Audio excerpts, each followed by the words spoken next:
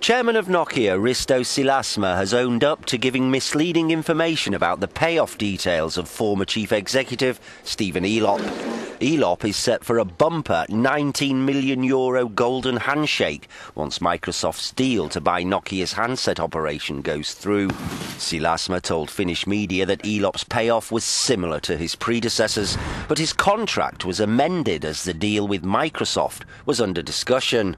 Microsoft has agreed to pay more than half the payoff, the size of which has caused outrage in Finland.